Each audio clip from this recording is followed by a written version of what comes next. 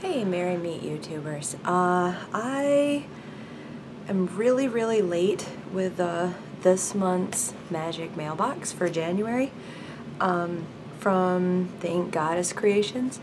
I was really sick. I had no voice when I got this, and a couple of you guys wanted to see the stuff in it anyway, because obviously you want to know what you're getting. I still just wanted everybody to know that I'm not getting she's not paying me, she's not asking me to, she's not, no affiliation aside from the fact that I'm buying the product and I love it. It's a really affordable subscription box. It's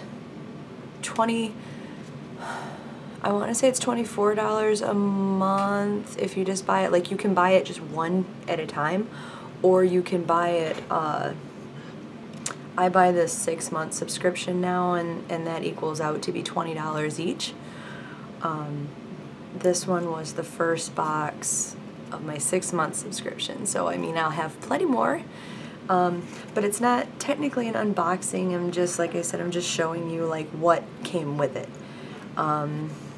As always, there's a little card that comes with it that lets you know the theme of this month's box is the Witch's Altar, which I thought was pretty cool because there's a few things in here that, despite the fact that I've been a practicing witch for quite a while now, I just didn't own some of these things.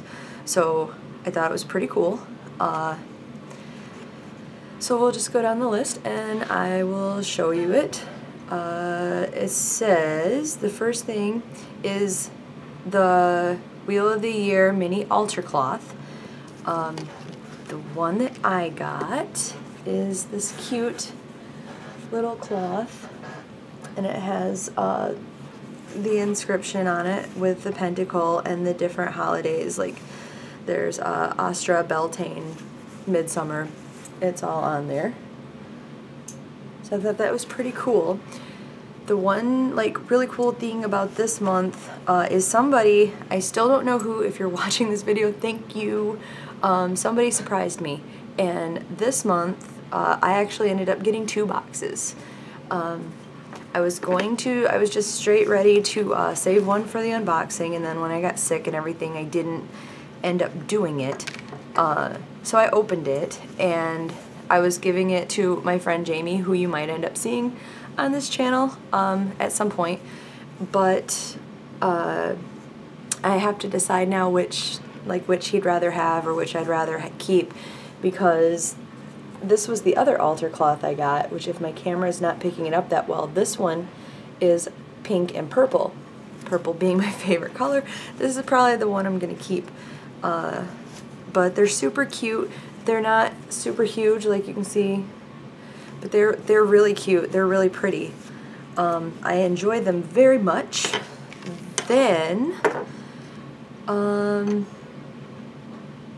altar oil is the next thing, and there's a bottle of the altar oil, and what it says about that is this decorative 6mm bottle contains our specially blended altar oil for use to cleanse and consecrate your new altar items, which I have plenty of now. It's in this bottle, and then there's the little dabber that's separate when you take this off. I don't want to end up spilling it everywhere because I'm pretty clumsy. But yeah, there's the little dabber, and you just use it on your altar items. And it smells really good too. If you remember last month, if you watched my video, everything in the box smelled amazing. This month, really, this altar oil doesn't disappoint. She included a little card with it about the altar oil, blended with essential oils of frankincense, lavender, sandalwood, and cedarwood in an apricot kernel oil base with myrrh resin and lavender buds added throughout, and charged on our altar here at Inked Goddess Creations for a boost of extra positive energy. This oil can be used to consecrate altar items by simply dotting the oil onto the item, can be worn for protection during a spell or ritual, can be added to a pre-ritual cleansing bath, and so much more. And then there's the warning, please discontinue if skin irritation occurs. Let's see. Oh, I skipped over the coolest thing. Okay. It is an onyx, pure onyx Atame. I hope I pronounced that right. I've actually never had one. This is amongst my I never hads. But look how cool this is, you guys. Like, it is onyx. Let's see. How cool is that? I definitely will be using this. I don't know why I haven't had one in the past, but I just never have. And the second one, since I got that second box, is a different cutting of onyx.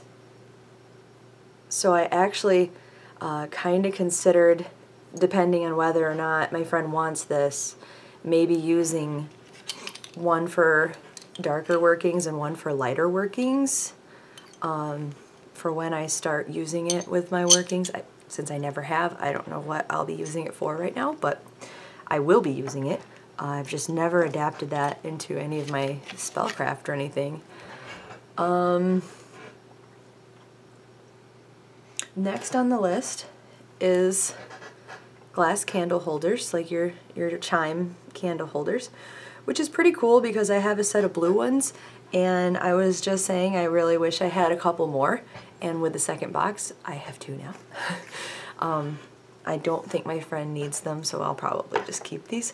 But I needed them, so I'm pretty happy. I seriously feel like most of this box was pretty much like her going, what could Heather use? I know obviously that's not the case, but it makes me feel that way. Like, it's pretty cool. And then also to go hand in hand with that are some mini candles. I can always use more candles. Can't hurt, right? Both boxes had black and white, so assumably that's what you get is black and white. And then is a mini sage wand for cleansing. And with that is the abalone shell that I also was about to pick up at one point, and I decided to wait, and I'm really glad that I did, because there it is. I don't know, let me see. She didn't add this on here, but I definitely got it with each one, but there is a couple of charcoal discs, which is cool. Can't always use charcoal discs, so and they probably go hand in hand with this silver and gold resin. I don't know how well you can see it, but they're like mixed up but individually colored, silver and gold. And then the last thing that came with this box is a little goddess offering. Oop. There it is. Isn't it cute? It's so little. That was it for the box this month, but I have like a second, again, I got this like a couple days after the MagickMail boxes, but I subscribed this month to the goddess box. And I figured I would also share, since I can't really unbox it with you guys, what was in that. It comes with a card of this month's goddess, which, if you can see it with my camera, is Bridget. It tells all about different things, like it lets you know that she's the Celtic goddess of fire and inspiration, also known as Bride, Bright, Brig. Her energies of inspiration, fire of light, healing, vitality. Her symbols, which is fire, hearths, healing, corn dolls, etc. It has her animals, lambs, ewes, and cows. Her oils and herbs of lavender, violet, wisteria, dandelion, snowdrops, chamomile, sage, and heather. Her gems are fire agate, carnelian, amethyst, and red jasper. Her colors are white, yellow, and red. And her day is Imbolc, which is February 2nd. And then it goes on to talk about it on the other side, or talk about the goddess on the other side. Included with this set was Bridget Goddess Mist, distilled water, chamomile buds, essential oils, and yeah, it's in a little mister bottle, if you can see that. I mean, it's a pretty good size. It's like the length of my hand. It smells really, really like fresh, and it just good. It smells good.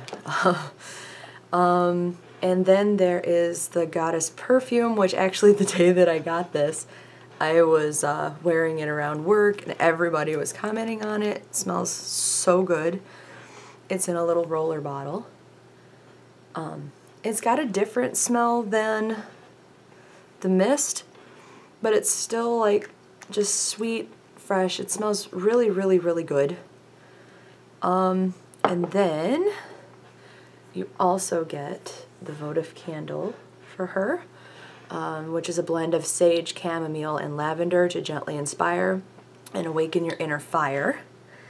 And last but not least, I put it away in a baggie, but you get a piece of fire agate, which I don't know if my camera will end up picking this up that well, but this has got like the prettiest crackle that the light just kind of bounces off of inside of there.